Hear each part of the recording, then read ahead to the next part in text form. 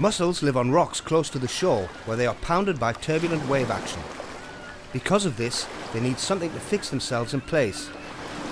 They produce a liquid full of specialised proteins which hardens rapidly underwater to create tough fibres and strands, known as byssus. Byssus are strong enough to resist the force of the waves and keep the shell in place.